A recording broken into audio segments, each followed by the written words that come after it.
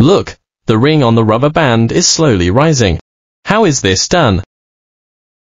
To perform this magic trick, we need a rubber band and an ordinary ring. First, we thread the rubber band through the ring, holding a small section of the rubber band with the right hand, and another small section with the left hand. Then, leaving a long tail, we pull it apart. Then slowly release the rubber band with the left hand, which will cause the ring to rise upwards. Are you ready to perform now?